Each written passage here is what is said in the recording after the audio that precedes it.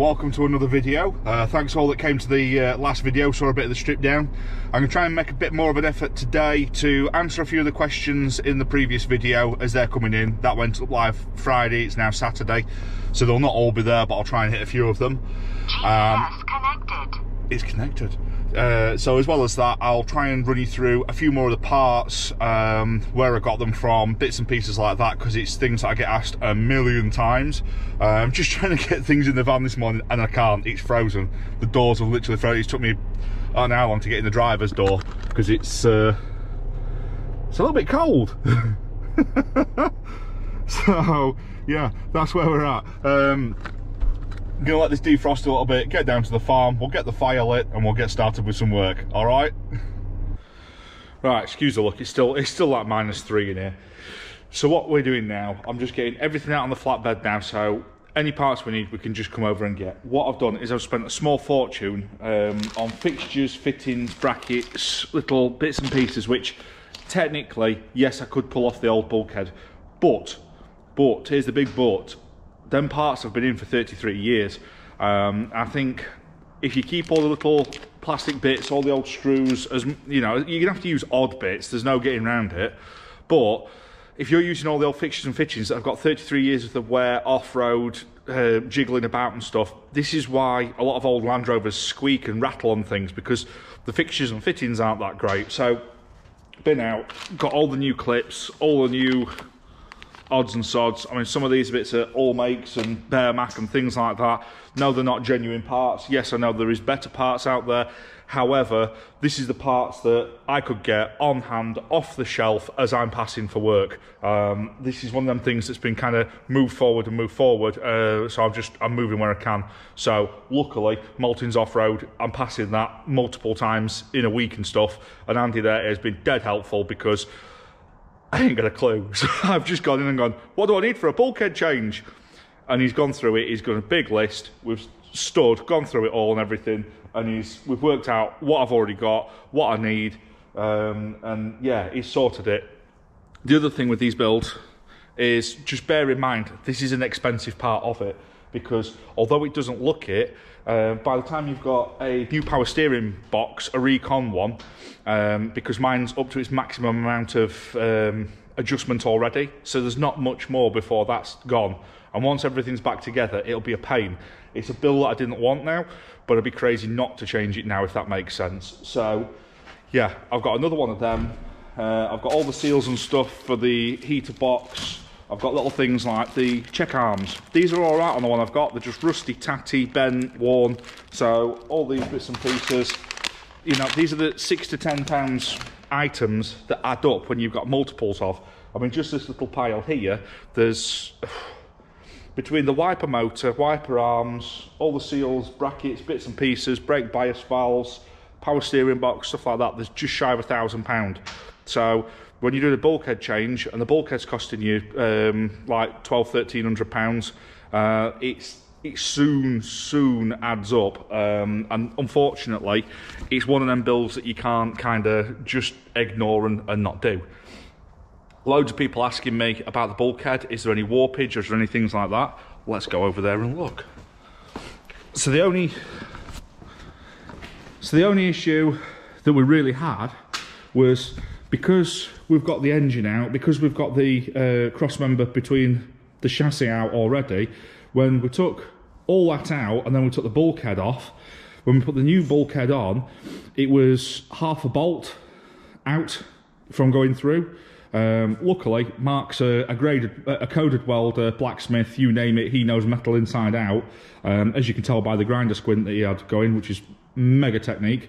We had to put a chain block here, because what he was saying is, the chassis, 2 lengths of steel, there's so much pressure on it, without all the bits and pieces retaining it, it had moved out ever so slightly.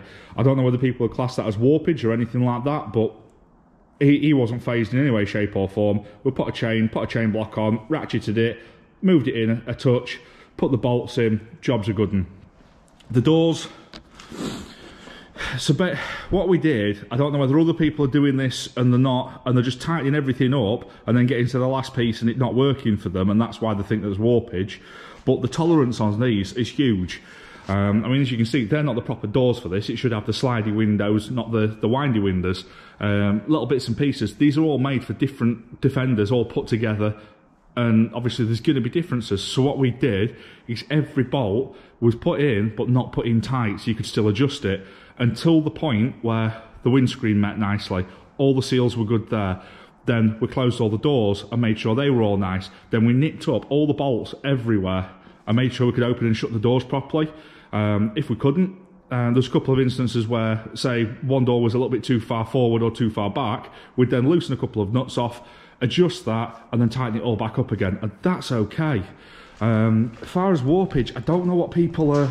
Because when I did my research on this, no end of people came back and said the Shielder chassis weren't great. They've had no end of issues with it, but I don't know where the warpage should be. Maybe if you put your hand along here, there's a slight bit of undulation. I don't know whether that'd be what people are worried about, or... But then again, I've had totally factory ones that have been like this, so I don't know what the... There is a little bit of undulation there, but then we'll come over to the old one.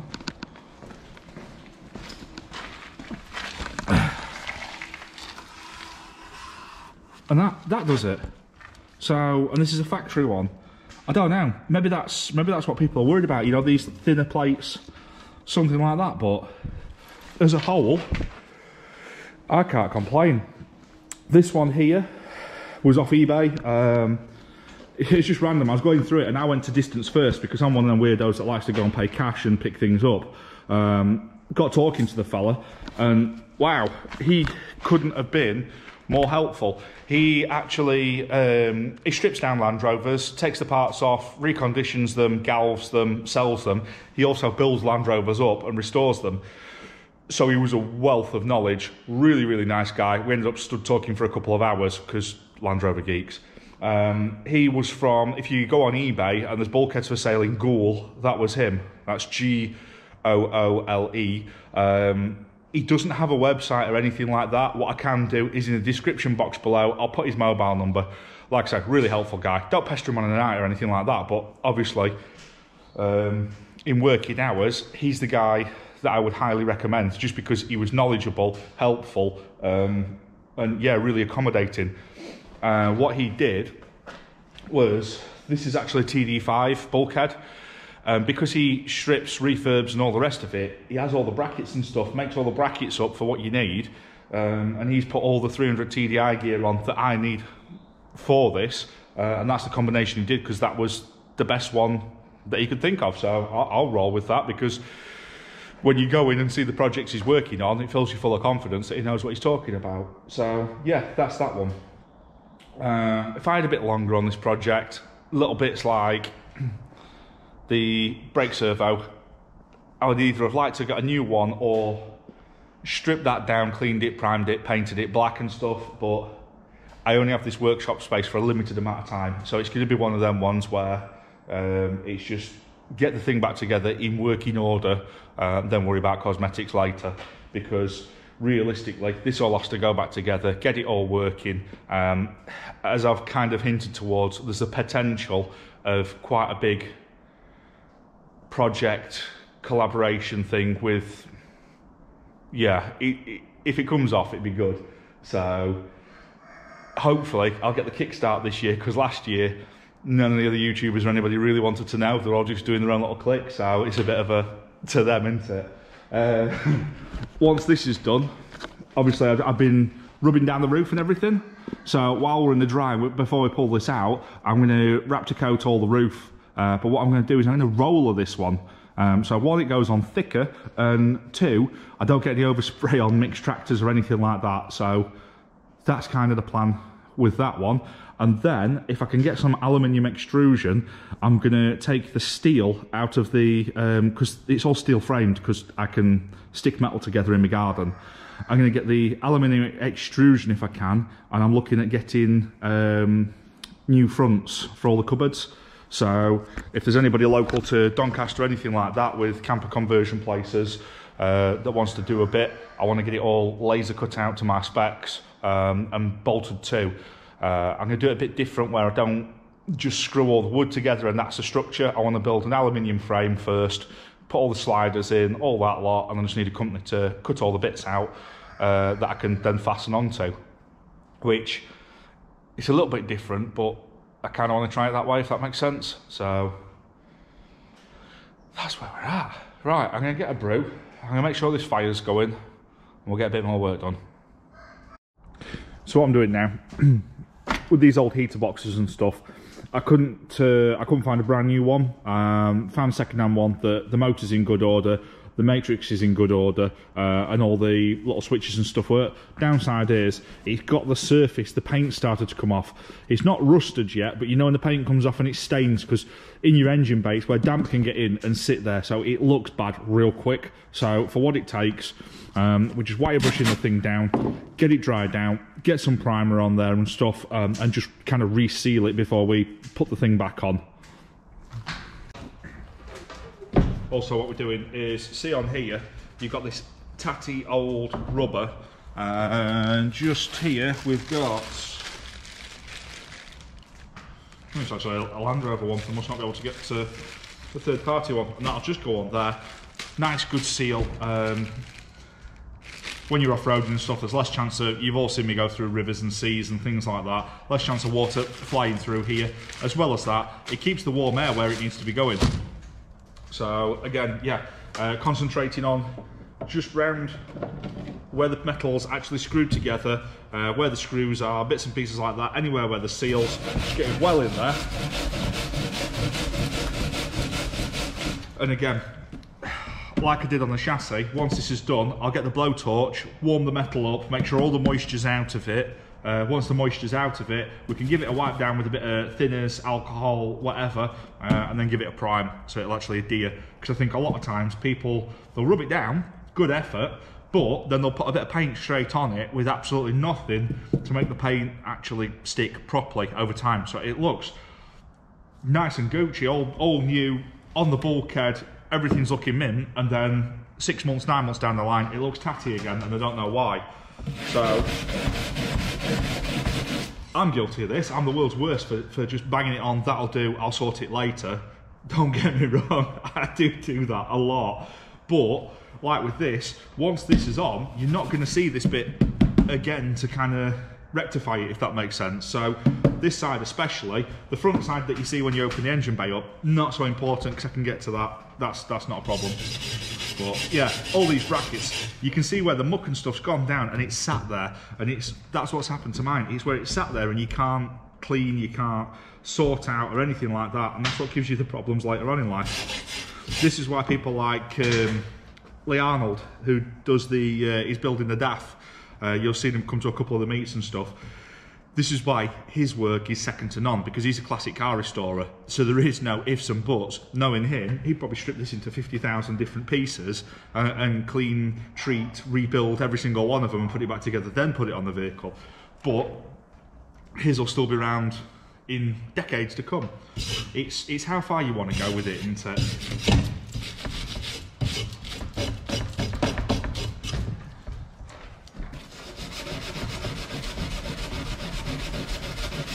All those wondering what's happening with the DAF, because I get asked constantly about it. Yeah, I want to be on with it. I would much rather be spending all Christmas and all my weekends at the minute working on that. Absolutely would rather be doing that. However, with the project that's coming along and with how much this needs it, I can't have two project vehicles. The Land Rover has got to be in good running order at all times. So it's at that point where it needs the work. It'll get the work. Then once that's done, I know it's taking a big chunk out of the DAF build money, because obviously the money that I'm spending on the bulkhead engine and all the fixtures and fittings is a hell of a lot out of the budget for putting the kitchen, sub-chassis, bits and pieces on the DAF, but that's life. I can't have it always. All I can do is once this is done, do a bit more work on a weekend, do a bit more work on a night after work, a little bit of overtime, and try and replenish that pot up a bit. But this is just being a grown-up, innit? We don't have that luxury, you know. Money just doesn't come from nothing. So there we go. And this is why, I'll keep going back to it, the Patreons make such a difference for the videos, because it allows me to have a pot of money there to replace cameras and to buy editing gear, so I don't have a choice of, well, I need to go out and do this, this and this, or replace a faulty camera, if that makes sense to you.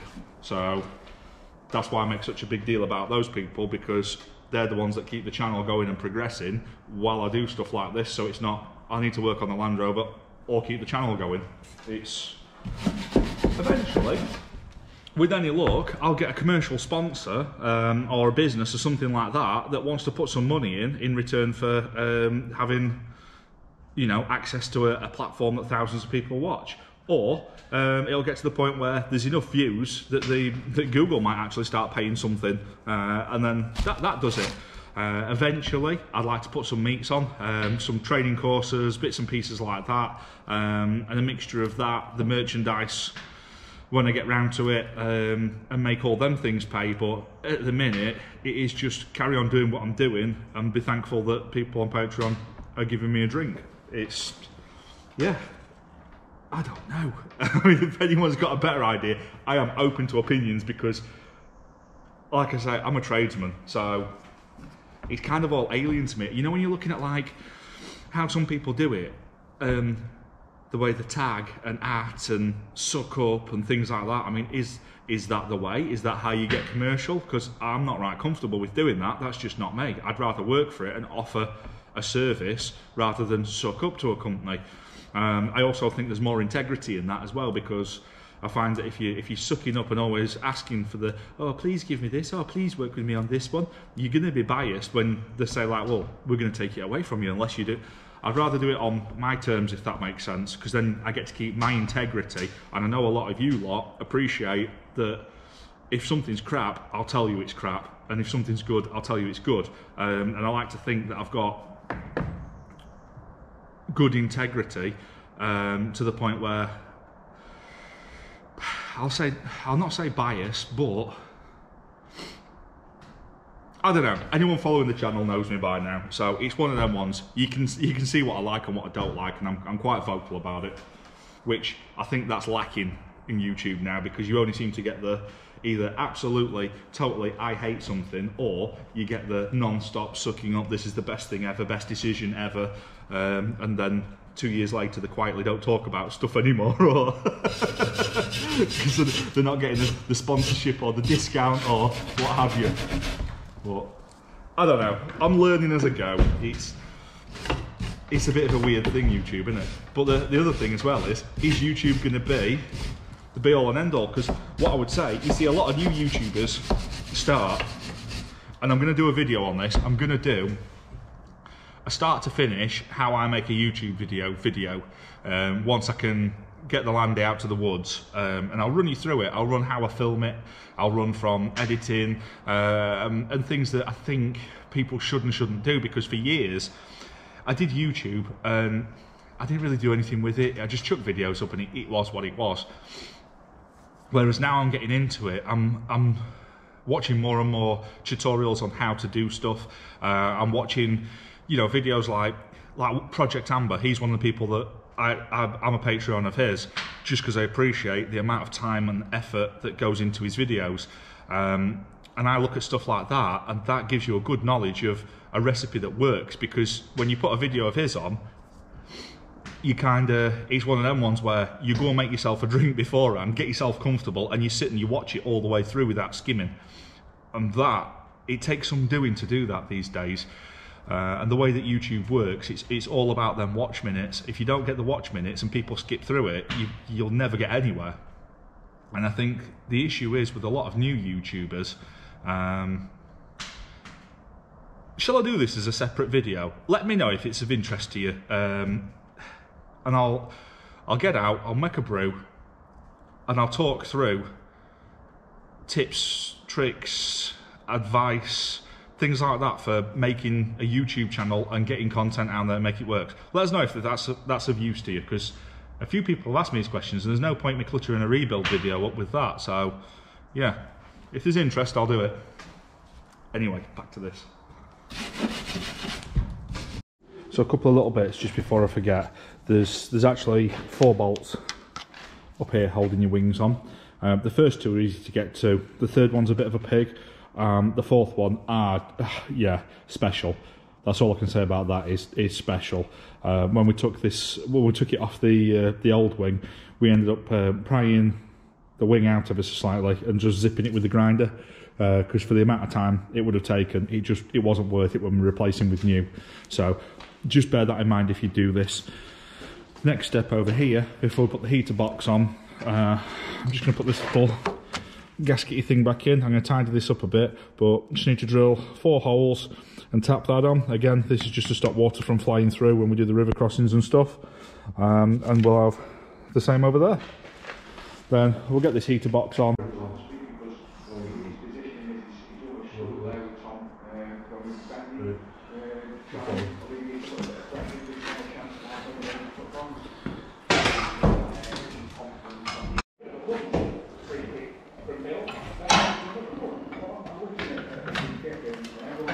Right, drop it down a little bit more.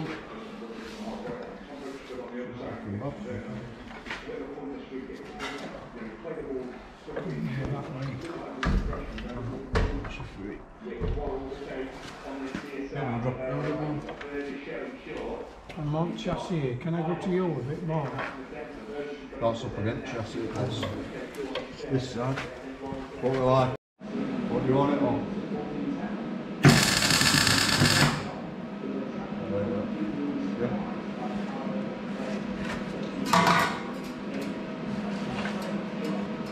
Hey Mark,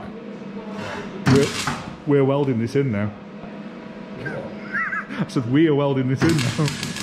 We're welding this in. Your glamorous assistant is welding this. Yeah, yeah.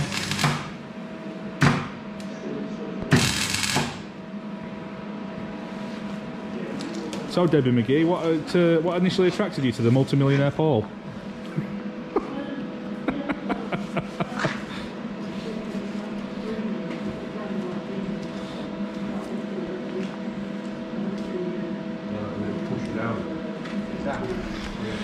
Right, so at the minute we've got all the gearbox mounts, everything like that on.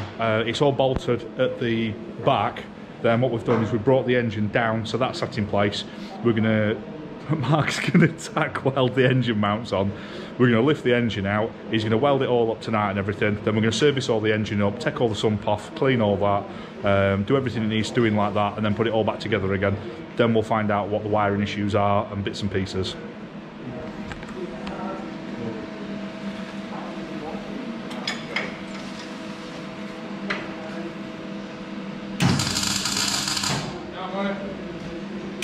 Video well, Rich.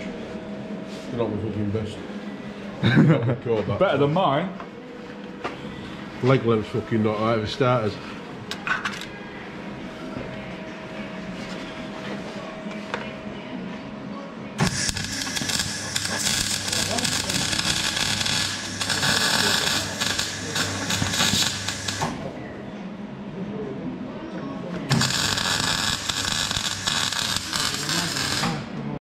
Can't lock you in anywhere, can we, puppy? Hey? Dog's figured out how to open door handles now, so it gets everywhere. Right, so this morning where we're at, loads done yesterday. Well, not loads done, but heavy jobs. So, thank you very much to Mark. He's done a cracking job of welding these mounts in. And to do that, we had to put the transfer box onto the gearbox and get everything in and down. Thank you very much, Damo, for helping us out. Got that in. Got these just tack welded. Got everything back out. Mark did a lovely job just absolutely buzzing them down with the welder. We've got everything back out again. So the plan for this is new water pump, new timing belt, looking at doing reconditioning the turbo, unless I can get another turbo because that one's got loads of play in it. Sump off, clean all around there, make sure the oil pickup's okay and everything. We've got a new lift pump, new all sorts. Gonna get all new pipes, get this cleaned up, get this painted up, get this looking right. Gonna go for the viscous fan again, just because I've had electric fans in the past, and with the water crossings that I do, I've had the connections fuzz up. and then the fans failed when I've actually needed it. So for the few horsepower that you lose on that, it's neither here nor there. The other thing that Damo came out with yesterday is my aircon pump that was on here, because this came out of a Range Rover with aircon. What he was saying was, he made himself a job, bless him. He was saying that the aircon pump can be turned into an air compressor with a few changes and recon. So he's taken that away with him, and he's going to turn that into an air compressor, so then I'll have a remote tank somewhere on the vehicle, so that can then power the air lockers, and it can also do tyre inflation and possibly power tools as well. So yeah, awesome. Nothing better than repurposing something. We've got other little bits and pieces, like we're gonna have to mess about getting the auto gearbox cooler pipes. We're gonna have to redo them to the front and get that big thin radiator on that you'll have seen. But that's it so far. Today's task, first job of the day, will be get this old power steering box off. Like I say, it's up to maximum adjustment, so bin that, send that back for recon, and we'll put the reconditioned one that we've already got on the bench onto here. We've got a new box, because looking at this, I've cleaned this up and it's still absolutely shit state. We'll get a new box on there. Then on that one, then once this is on, we can get all the steering column and everything back in place. The brakes will be on. We've got the brake bias valve, which I'm starting to lean in towards this being the whole issue of all my brake problems, which has never been changed, even though it's been in the garage umpteen times for brakes. So yeah, that was probably 33 years old as well. So we've got a new one of them. What else is there on here? There's the heater box, which is now painted up and stuff. I've checked inside it. I'm going to put it on for now, but it looks hacky. I think someone's off-roaded that vehicle or had it in muddy water. So I'm going to end up getting a new radiator core to go into that heater box. So that'll be ordered this week. What else have we got on the chassis? I know Mick's just said to me, Ray and him were on about changing all the brake lines on the entire vehicle, which would be nice. They're thorough. They are thorough. They go through stuff, and it's one of them things. I do stuff and go, right, okay, we've gone a little bit further. They go, well, while you're here, and they go to town on it, because it's one of them things. They've got the time, if that makes sense. So that they've done it in the past. They've got them decades of experience of where they've done it on the cheap, or they've done it quickly to get back to work, or something like that, and then it's gone faulty, and they've done the I wish I should have. So they are now the generation where they're like, just do it. And I'll go with their advice, because at the end of the day, I'm learning from my mistakes, and they're at the age where they've made more mistakes than me, so I'll go with that. Oh yeah, it's coming along quite quickly. I think it's going to we'll do a bit today, and I think next week there'll be a massive spurt, and it'll be like quite far on. And then from there, I think the next thing that's going to hold us up massively, it might not, I might be just being paranoid, it'll be the wiring loom. Because I've looked at the wiring loom, it's got a new fuse board, it's gone to the blade fuse board rather than the glass fuse one. Yeah, we'll get that in and have a look. But you can only tell when you do it, can't you? So that's where we're at. Let's do a bit.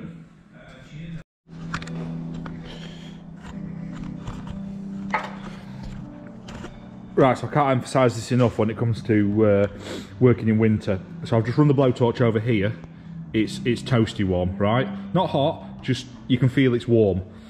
This pot of wax oil has been sat on top of the fire, so you can see it is sloppy. I'm going to get it on straight away, let it dry, let it cool down, then it can all contract, it can all suck into itself. It's a good thing, because when you get the blowtorch on, you'll see the damp retreating, and you'll see all the crap and all the rest of it all there. Give it a good brush and stuff while it's dry, and then put your wax oil on to seal it, because last thing you want to do is put some thick gloopy wax oil on a freezing cold chassis that's damp, because then you've got that layer of damp that's between the chassis and the wax oil. It's just not a good way of doing it. Ideal world, this is a summer job, but as you can see, it's forced my hand a bit, so that's the reasoning behind it.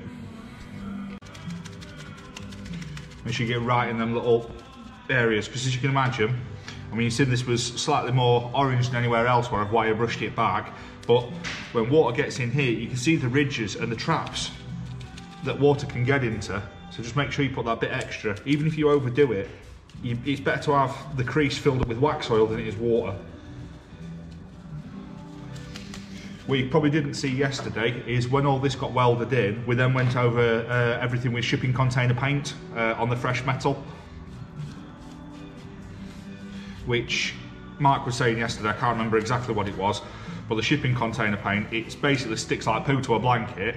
And not only that, I think he said it got a really, really high zinc content in it, which is, you know, like Galvin something. Well, not like Galvin something, but better than normal paint, if that makes sense.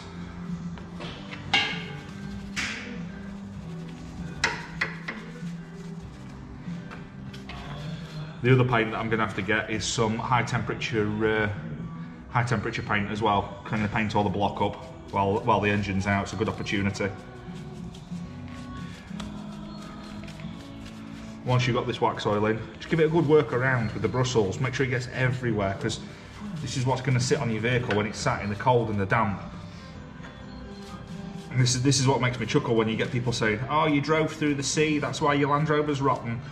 It's like, this chassis has never, in 33 years, has never had any patching, any problems, any issues, anything like that. The bulkhead was rotten when I bought the car, so it's this preventative maintenance.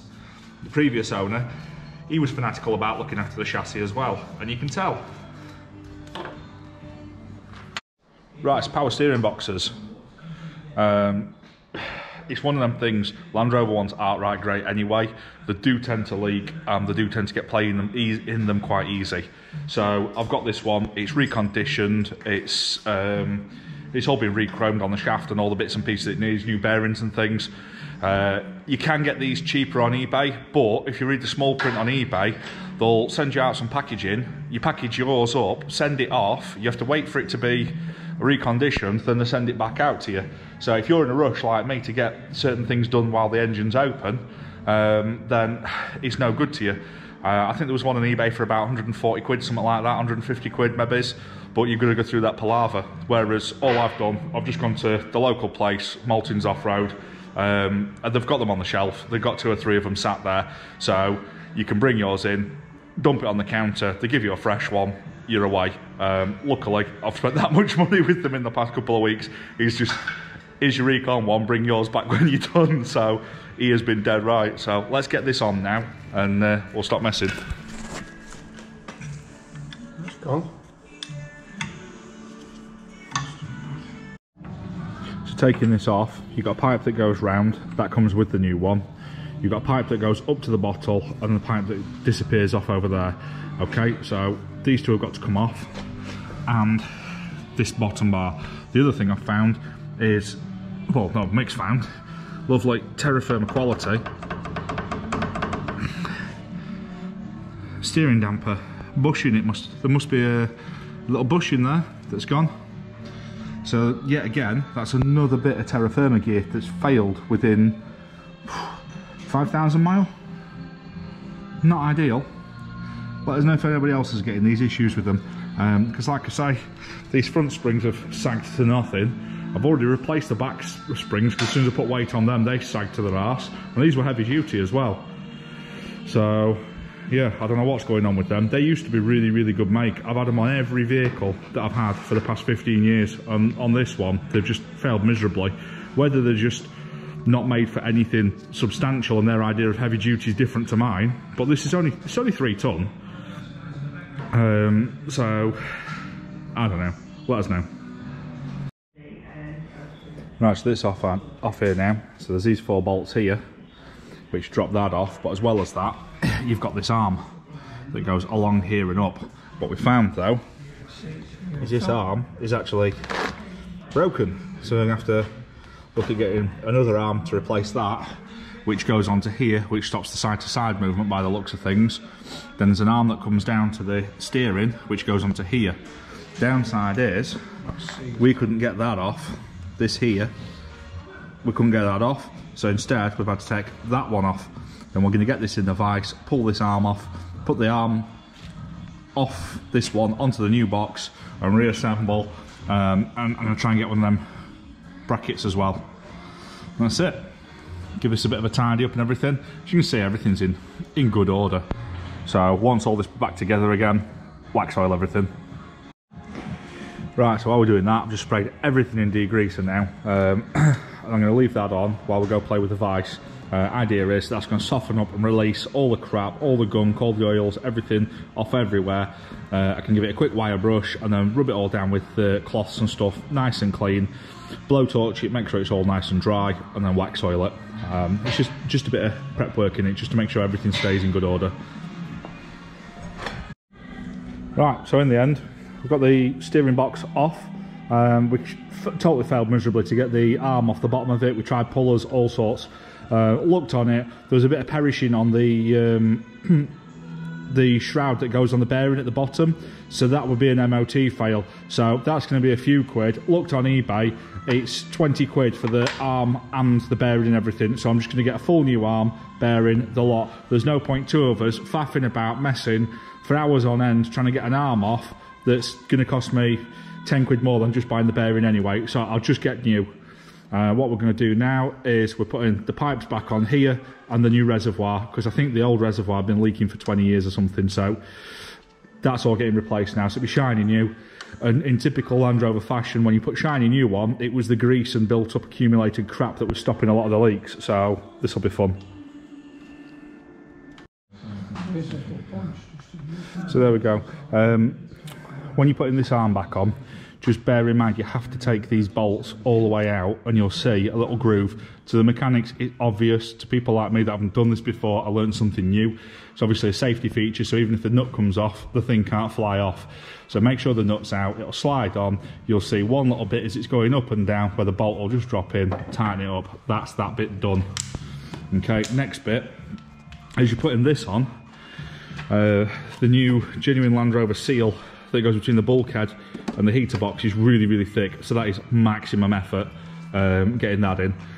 Luckily, you get the bolts 90% of the way in on the top and the bracket's grooved, so as you kind of slide it under onto them, it's maximum effort pushing up while someone puts the two bolts in. They're supposed to come that way, but by the by, we've gone in that way, and then bolt this down so it comes in and then tighten everything up, job's a fish. Alright, so I've just sealed this section up. We've been working around here, so I'll give this a nice coat of paint and everything. Next time I'm in, I'll wax oil all that. Just giving a quick blast over with some satin paint and stuff, just because we've been scratching, touching, things like that. So heater box is on now, that's ready to be wired. Brakes are on now, that's ready for the bias valve, and that's back on. Steering's totally on, bar the arm that comes off the bottom. We're going to get a new one of those. So pretty much, I think the lads are going to have a bash at servicing this while I'm at work tomorrow. So again, they're going to get the sump off, clean all the oil intake, they're going to check around for anything that shouldn't be there, general odds and sods, and yeah, just see what it needs, make sure everything's in good order, get the little bits of cable and gear selector and everything that's off the old gearbox onto the new gearbox. Job's a good one, yeah. Happy. So, if this has been useful or anything like that, give us a thumbs up, give us a comment. As always, it helps the analytics, it lets YouTube know to promote this channel, put it in the search and like kind of setup and all the rest of it. So appreciated. See you on the next one, and hopefully be a little bit more together. We should, if I'm doing a bit of a camp thing in the field at the back, yeah, do the knife giveaway or something and then go from there. So thank you very much. Bye bye.